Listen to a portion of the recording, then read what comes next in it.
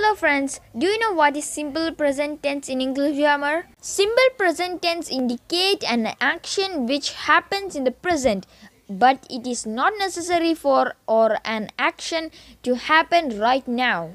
Simple present tense indicates unchanging situations, general truth, scientific facts, habits, fixed arrangements, frequently occurring events. Positive subject plus verb s or es plus object. Romy loves to eat burgers.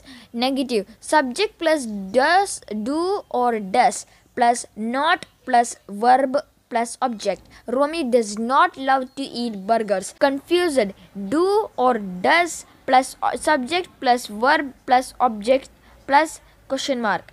Does Romy love to eat burgers? In positive we say I start. In negative we say I do not start. In question we say do I start? In positive we say you start. In negative we say you do not start. In question we say do you start? Third, in positive we say he starts. In negative we say he does not start. In question, does he start? And here are some more examples. In positive sentence, I study in Texas school.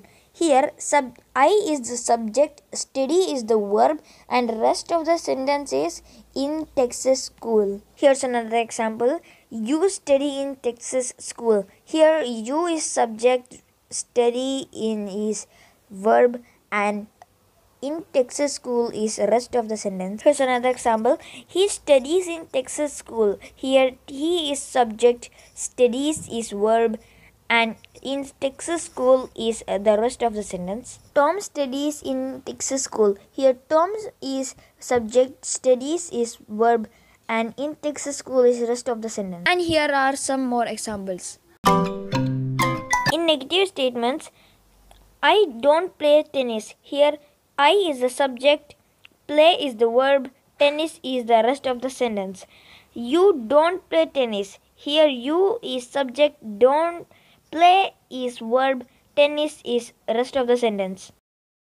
He doesn't play tennis. Here he is subject, play is verb, and tennis is rest of the sentence.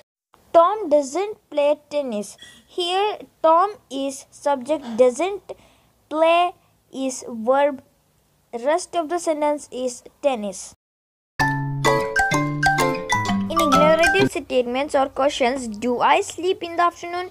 Here I is the subject, sleep is the verb, in the afternoon is the rest of the sentence. There's another example. Do you sleep in the afternoon? Here you is the subject, sleep is the verb, in the afternoon is the rest of the sentence. Here's another example. Does he play in the afternoon? Here he is the subject, verb is play, in the afternoon is the rest of the sentence.